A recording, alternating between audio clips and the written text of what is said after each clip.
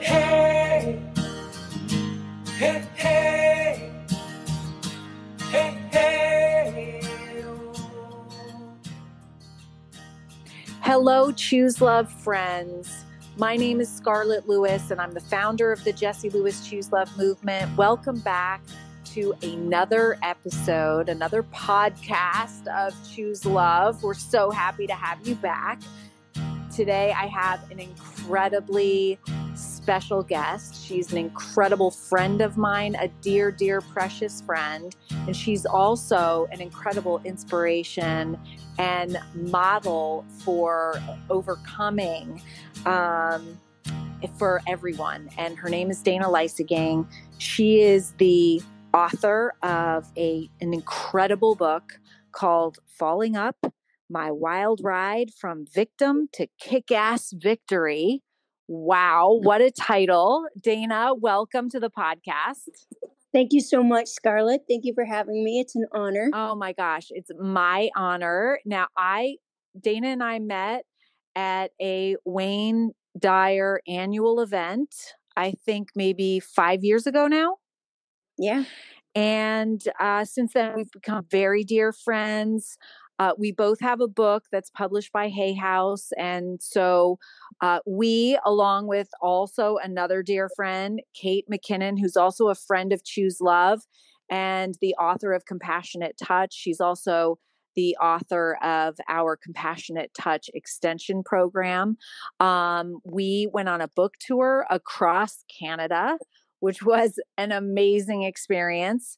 And then we kind of went on our own separate journeys. I stayed with ChooSELove. You actually went back to school, and now here we are back again together. Dana is our ChooSELove movement ambassador for the state of Colorado. Dana is also working with CLW Superior Teams. That is the name of our ChooSELove workplace program.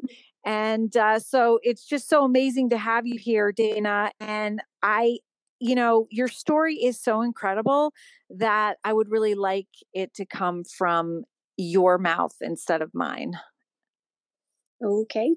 Well, I'm happy to tell my story and help people grow with you. Yeah.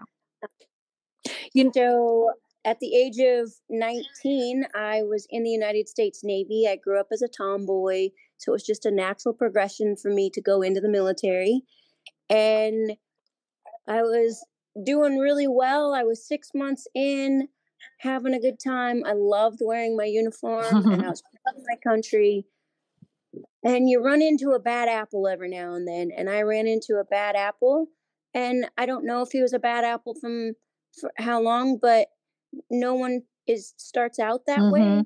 Mm-hmm. And so hurt people. Right. I was raped and thrown off a 75-foot cliff by this young man. He was 18 years old. And at 21 years post-injury, I should tell you, I was left at the bottom of that cliff for dead and broke my neck and became paralyzed from the neck down, and have worked very, very hard over the last almost 30 years. First, I started to work on just being able to breathe on my own. The doctors told my parents I wasn't going to live, that they had to come see me and say their goodbyes. When I woke up from a coma, I was on this respirator, and they were telling me I was going to live like that the rest of my life. And in my head, I was like, no way am I living like this the rest of my life. So I attempted to commit suicide on this respirator, and so that didn't work. I mean, it's breathing for you. And so I was like, all right, well, I am not going to stay on this respirator. So I just kept biting on it and biting on it and biting on it. I annoyed the staff so much that they were like, all right, let's give her a chance. Because you can't talk when you're on a respirator. You cannot talk. And it's yes, blink once for no, or twice for no, and once for yes. And it's always confusing. And that everybody that comes in a visit. And I got to say, I had the most amazing support team. I had 5 out of 6 parents, plus my brother, sister, and grandma show up, and some of my third dad's friends. And 5 out of 6 parents. That's interesting to yeah, okay, I get that. Took me a few minutes to I had 6 parents by the time I was 10, and that's a whole nother story. Yeah. That's in my book if you want to know more about that. And the important part of this whole story is I never gave up, and I just kept pushing forward, and I can walk some now. And it took 3 years just to be able to learn how to dress myself, 10 years to take my first step.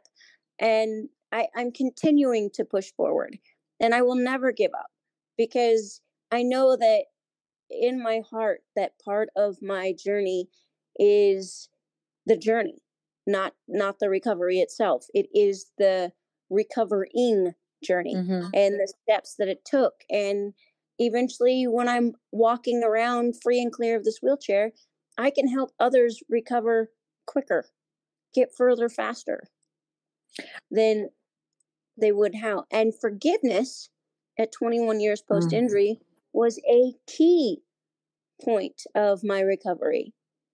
I had to let go. I had to cut that cord, as you say it, and I learned that from you. It was like having the umbilical cord, and I was draining all of my power into this young man. Yes. And I figured out how to forgive by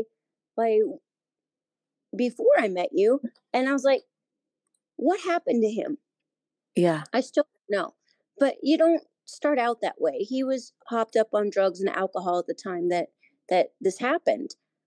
But what hole inside of his heart was not filled, that he had to fill it with drugs and alcohol? Right. What was the point of sadness that drove him towards substance abuse? And he went on to a life of crime, and he eventually passed away in surgical complications that I'm really not aware of that. But I called his mother, and that's how I found out. When I forgave him, I was going to go and say it to him, and that's when I found his obituary. So you looked him up on the internet? Yeah. Then you found that he had already died, so then you contacted his mom? Yeah, and I offered her the forgiveness, and she and I had a cry together, and she was like, I'm sorry, my son caused this family a lot of heartache, and what can I do for you? And I said, forgive yourself, because parents blame themselves for what their children do or don't do, and give yourself grace. It's important that you know that I have a good life. And I've lived well. And I gave her my name, and I'm like, so she could Google me if she wanted to. And I haven't talked to her since. And I've just been on this journey with you since the last 5 years. And like you said, we kind of went our separate ways for a while. And I went back to college, and I've been to different events that have helped open my eyes to, I really need to get back to the forgiveness and choose love, because especially now in this time of chaos and anger, we need to really step back and choose love. Choose love for our fellow human. Choose love for the planet. Choose love in every area of our life, for our family, our friends, and give each other the grace to make mistakes. Know that we've all got a skeleton or two that we wish we didn't have. And that choosing love for ourselves is the first step. And then choose love for others. And when you choose love for yourself, that's when you give yourself the forgiveness and the grace. And you have the ability to move forward. Yeah, I think that, with everything that is happening in our world today, a couple weeks ago, 7 years ago, I started this whole movement, and I thought it was for a certain reason. I thought it was to keep kids safe in school, because when you teach kids relationship skills, how to manage their emotions, how to be resilient and grow through difficulty, that you're the incredible model for, how to make responsible decisions, that cultivates safety from the inside out. And that was really my main goal. That was my message. And then the global pandemic hits. We have a brave new world is what I'm calling it. And we have all of this social unrest, and everything that happens makes me realize even more, oh my God, I created this movement for now. Because we need this now. We need to understand that we're all the same as human beings in the want and need to love and be loved. This has been our message from the beginning. We're all the same. We all feel pain and suffer. Hey, we're all susceptible to COVID-19. Yet we all want the same things in life. We're all the same. And the thing is, hatred is taught, and so is love. Hatred is contagious, but so is love, even more so. And so love is more contagious. It's more contagious. It's more powerful than hatred, but we need to all take responsibility for where we are in this world and become part of the solution, not slinging slurs and accusations at one another, but literally practicing choosing love in our own life. And when we do that, that ripples out to other people. And we're not saying, right now that you're always going to be able to like choose love every second, every minute, because I have my moments where I get angry and I say something stupid, and then I'm like, oh, did that just come from fear or love? Where am I coming by the from? way, me too. Right? And you have to stop yourself and go, okay, I need to change that. In fact, just the other day, I was going into a state park, and I didn't want to wait in line. I don't have to pay to go through the state park. I didn't want to wait in line for 30 minutes just for them to wave me through. And so I drove around, and they saw me start to drive away, and they run out, and the girl's she's like, well, you need to go through anyway. I'm like, you would have just waved me through. Well, we need to know you're here. And then I did not choose love at that moment. I was just like, okay, whatever. I probably won't. And then I just kept on going. And she was just like, and I was like, wow. And I sat there and I was throwing the ball for my dog into the lake. And I'm like, that was a real dick move. And then I got back in my van. I drove around back through to the window, and I apologized for being a jerk, and that I had no place in being a jerk right there. She was just doing her job. And so How did she receive that? She was very grateful. Yeah. She was like, thank you. And she's like, we're just doing our job, and we're doing the best we can. And we know it's crazy. And I was like, yeah, you're right. And I really apologize. So it's not always that you're always going to make the right choices or the right choice at the moment. What is important is that you catch that and you go back and you apologize. No matter how much pride you have that might get hurt, go back and apologize for something that you may have caught yourself doing. And maybe it's just you caught yourself having hateful thoughts. When you catch those, you're changing the vibration of your own person. You're up leveling your own self, because the quicker you catch it, eventually it's not going to be there. It's true. And what ChooSELove, the program, actually teaches is to create a space between what's happening in your life and your response to it.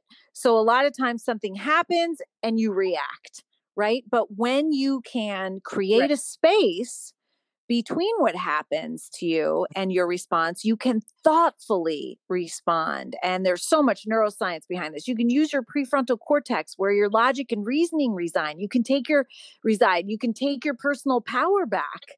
And of course, we all want to thoughtfully respond to situations with our prefrontal cortex, unless we're running for our lives.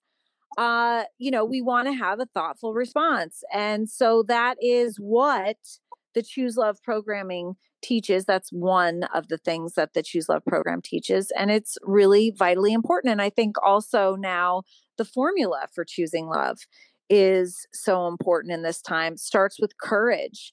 And of course, it takes so much courage to stand up for what you believe in, for what is right, to speak up and out. And we're seeing a lot of that courage, which is really just awesome. And then gratitude for what we have, and forgiveness. And you mentioned forgiveness, and forgiveness was the most important part of my journey as well. And for a similar reason, if people say to me, "Oh my God, how could you forgive the man who murdered your son?"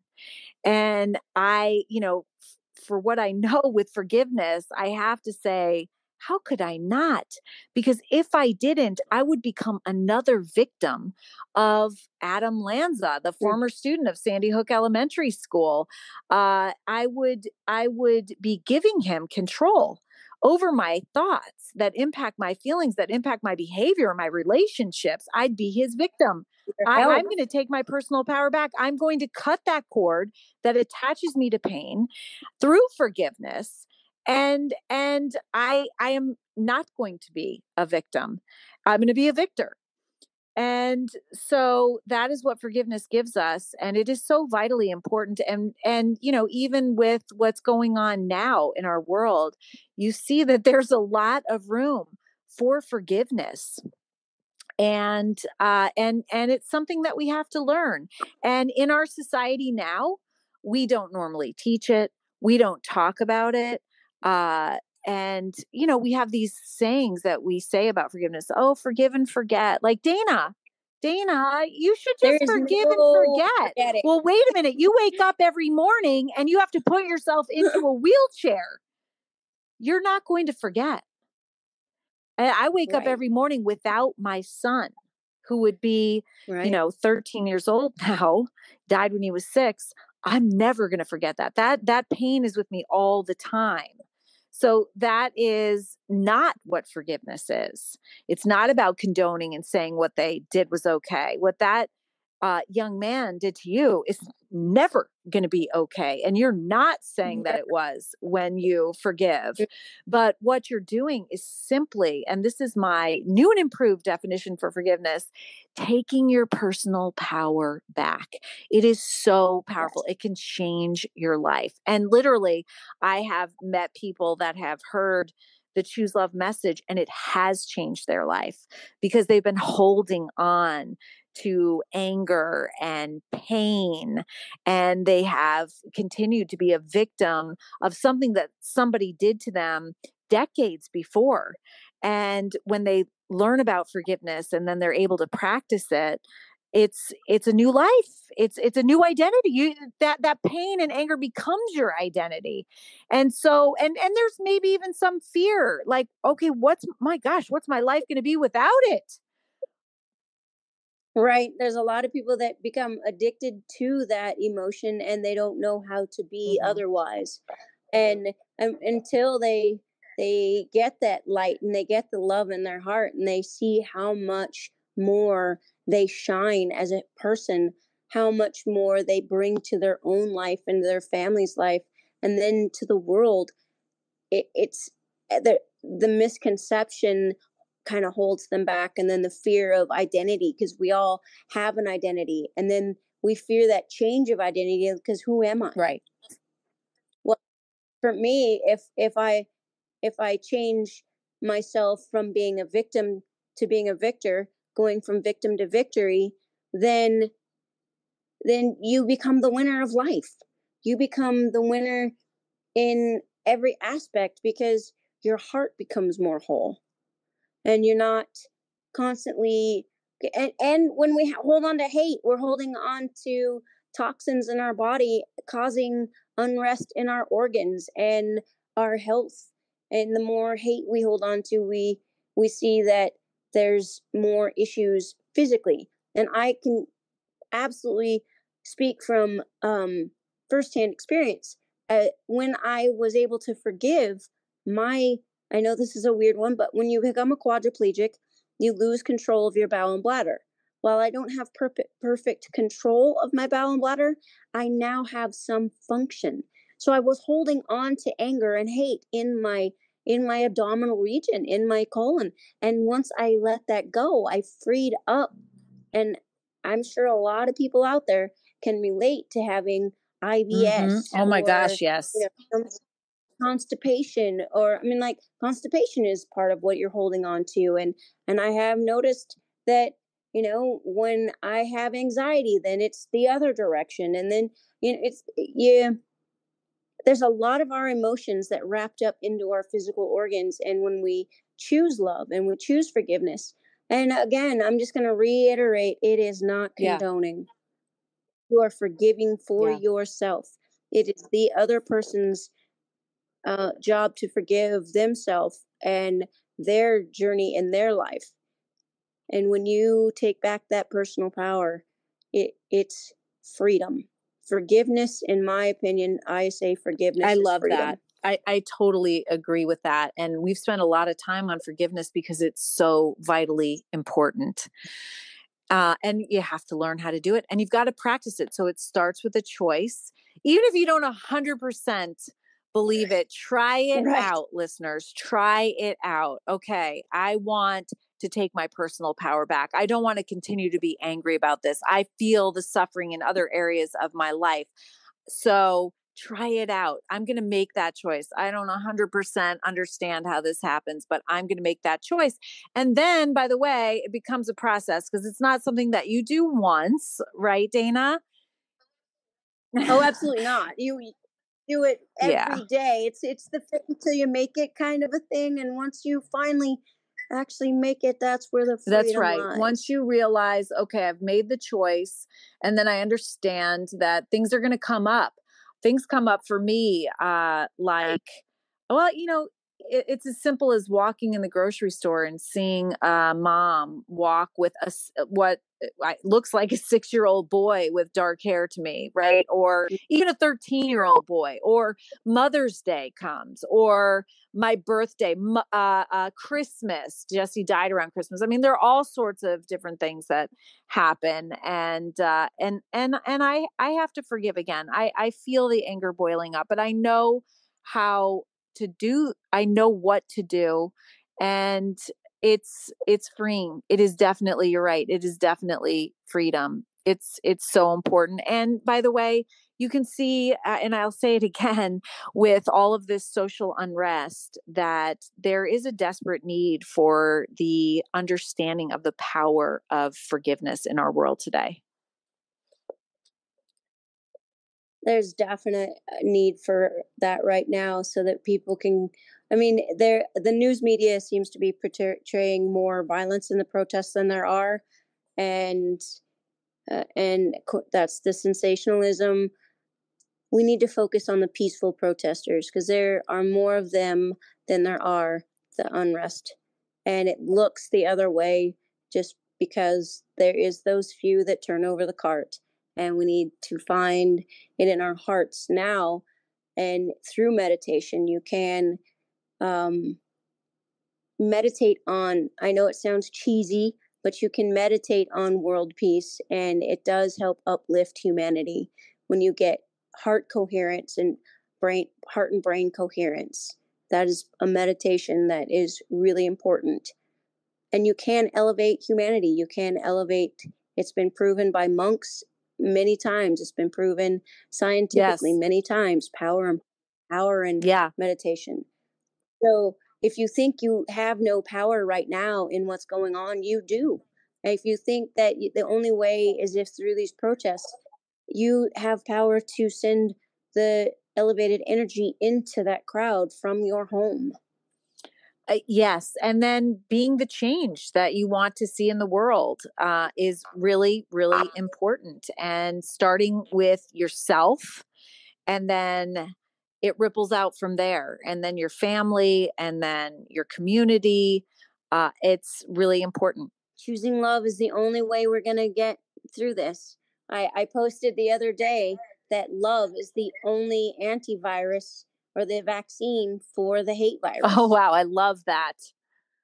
I love that. And it's true. I mean, honestly, I don't know any other solution than the one that we are putting out there. And it is teaching kids, but not just kids, but adults, but you can't force anything on anybody, but teaching kids that we're all the same in the want and need to love and be loved, and teaching emotional management, how to identify, label, manage, and express emotions, teaching them resilience, how to face difficulty in life and even grow through it, how to make responsible decisions, teaching them how their brain works, how to have healthy and meaningful connections and relationships. All of these things we have to learn. And I think it's vitally important now that this be our focus. Violence begets violence, love begets love. Absolutely. Absolutely. And yes, it's wow. That just, I mean, I love that. It just kind of a pause there just to take that in, because it is so important right now with everything that's going on in our world to come back to love and the fact that it is a choice. And we do need some skills, tools, and awarenesses sometimes to make that choice. And that's what we teach in the ChooSELove movement. And the reason that everything that we have, our next generation lifespan programming, is free is because I literally believe that this is a basic human right. These skills and tools are scientifically proven to benefit children's lives for the rest of their life, in every aspect of their life, physically, mentally, emotionally, in their families, in their communities, in their workplaces. And we know the importance of them. And we should not keep these skills and tools from anyone. Price should not be an option. Every child needs access. And that's why I'm adamant that our programming remain free, because it is just so vitally important. And then, so let's keep going in the formula. So the last leg, and Dana, by the way, you are a model for this whole formula. I'm going to go back and use you as a model for the formula for choosing love. But then we have compassion in action, and compassion in action is really having the courage to step outside of everything that's going on in your own life. We all have our own lives, our own anxieties, family stuff, work, social media, everything, our own issues, to be able to step outside of that and help and serve others. That actually takes courage. But when we do that, we are making the world a better place. We're benefiting us too. Science tells us that we're benefiting us too. But we're also making the world a better place. And that is choosing love. And so when you summarize that formula, Dana, the incredible courage that you showed from going 18 years old, flat on your back on a respirator, being told you're going to stay that way for the rest of your life, trying to commit suicide in that place, to the courage that it took to get to the place where you are now, is just mind-boggling, incredible. And then I know you, and I know that you live every single day in gratitude. I know that you're grateful for everything and small things, and for even small improvements. We talked the other day about how you regained function of 2 fingers. Was this a couple years ago? And you just couldn't believe it. I mean, you were so grateful for the function of 2 fingers. I mean, let's take a moment to think about that. Incredible. And then we've talked a lot about forgiveness and then how you really have a goal and a mission in life that is so much larger than yourself. I mean, even to share, even to write your book, Falling Up, My Wild Ride from Victim to Kick-Ass Victory, was an attempt to share your story with the world and what you've learned and how you overcame, and to put yourself out there as a model. Because if you can do that, think about what we can do in our own lives. And we are able-bodied. We have our 2 feet. We can use our hands. So that was, talk about compassion in action, putting yourself out there. And that takes courage, by the way. You stepped outside of everything that you have going on to help the world. And then also, I want to acknowledge stepping up to above and beyond all that you've already done, to volunteer to become a ChooSELove movement ambassador. So helping to spread the movement within the whole state of Colorado, and then also stepping up to work for our workplace program is really incredible. And we are so grateful for you and for your presence with us and for everything that you put out into the world. Thank you. I appreciate that. And it's definitely, it's an honor and a gift in my life to be able to be involved in this. And I got off track for a little while, and I'm blessed that I'm coming back on board to the ChooSELove movement. And it took a few derailments to see that I have that gift to be a beacon of love, a beacon of light. And once I saw it within myself, I could start spreading it. Well, and I think we get off track sometimes when we become too focused with the self, too focused with our own, a little too egocentric, our own success. And maybe even it stems from a little bit of fear. And the amazing thing is, when you have the courage to look beyond yourself, when you start thinking in terms of having a goal that's and a mission in your life that's larger than yourself, all of a sudden you see things open up for you, right? And it makes you less anxious. It seems like it would be the opposite, but it's not. It makes you less anxious. It makes you more confident. It makes you more outgoing, more sure of yourself.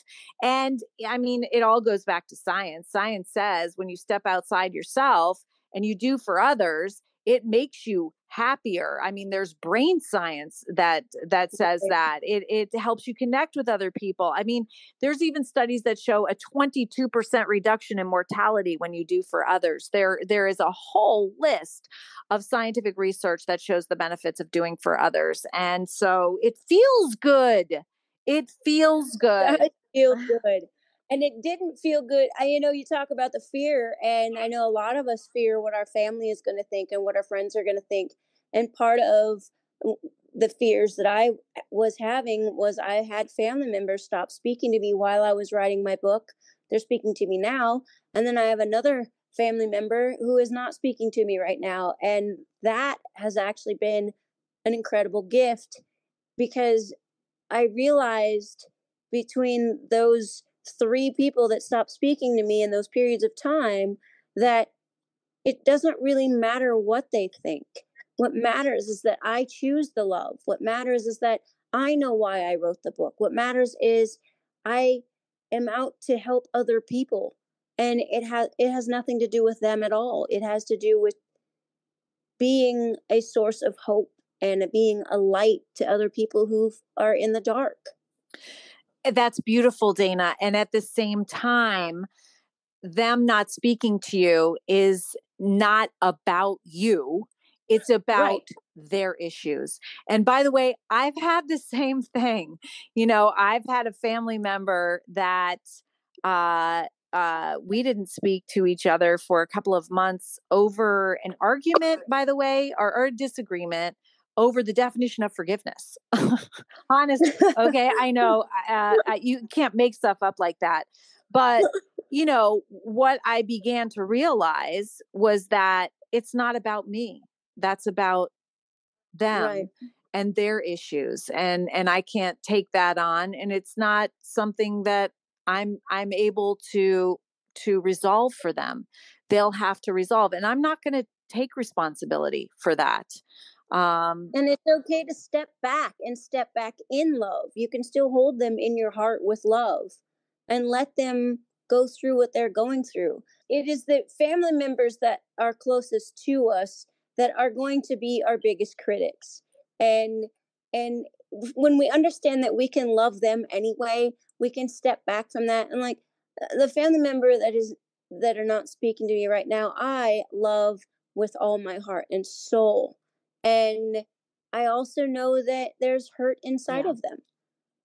And I will full on take responsibility for the part that I played, and I can apologize and I can forgive and I can move forward. And if they choose not to, that I can't force that. And when they come to that junction, then I will be here waiting with open arms. Yeah. And that's social emotional intelligence, right? Part of it. Yes. Not taking on the blame and not retaliating in anger and not escalating. Yeah. They can't argue with love. Yes. Yes. Everything comes back to love. And I think that that's just a really important thing for us to remember. I'm so glad that you came back to ChooSELove. And oh my gosh, Dana, I love you so much. And we could talk forever, but I just wanted to introduce you to our following and also your position as our ChooSELove movement ambassador for Colorado. By the time this podcast airs, we will have had the first in our series of webinars that we're giving. And we're going to be talking about this, but so much more. We're going to have some special guests, and this is just the tip of the iceberg of the message that we're going to continue to spread together. So I just want to thank you so much for sharing your story and your courage with us, Dana. I encourage everyone that's listening to run out and actually it wouldn't be running out anymore, right? It would be go to your computer and order Falling Up, My Wild Ride from Victim to Kick-Ass Victory. And read the book, gain inspiration. And, Dana has shared her story about how she came to ChooSELove and why she thinks it's so important. And, we encourage other people as well across the country to become advocates and ambassadors for ChooSELove. This is the very definition of a movement. We spread this by word of mouth and bring this to your community because it is so desperately needed now, not just for safe schools, because it cultivates safety from the inside out of every child, but also to help facilitate relationships and connections among people and to reduce fear and anxiety. Of course, it does that when you choose love. And so we want everybody to have that choice. So I welcome everybody to check out our website, chooselovemovement.org. Everything that you'll find there is no cost. And we have programming for the lifespan, actually, infant, toddler, prenatal, pre-K through 12th grade. We have programming for homes and schools. Make sure your school has a comprehensive social emotional learning program that is taught with fidelity. That means embraced by all, because it is the number one way to have a safe school. And when and if your kids go back to school, they are going to need social and emotional learning. This is something that we're not born with. We have to learn. And I believe that it's a basic human right. And that's why everything that we have is no cost. And it will most definitely create a safer, more peaceful and loving world. And it's going to take every single one of us taking responsibility for what's going on in our world and stepping up to the plate and literally doing their part. So we invite everyone to be part of the movement. We're all the same in the want and need to love and be loved. We all have that in common, and everyone can choose love. So thank you so much, Dana. I love you so much. Love you. I'm so grateful for you. And we will see everyone next time. Thank you for choosing love. It's all part of us. We can all choose love. It'll lift you up if you let it in. Let the healing. Thanks for listening to the Choose Love podcast. Our positive, empowering messaging is reaching millions of people all over the planet. Join the worldwide movement to choose love. Our programming is in over 10,000 schools, homes, and communities across the country, in every state and over 112 countries and counting. We're giving individuals of all ages the essential life skills they need to flourish. You can be part of the solution too. We have sponsorship opportunities available that help support us and enable you to share in helping create a safer, more peaceful, and loving world. Contact me on our website, ChooSELoveMovement.org.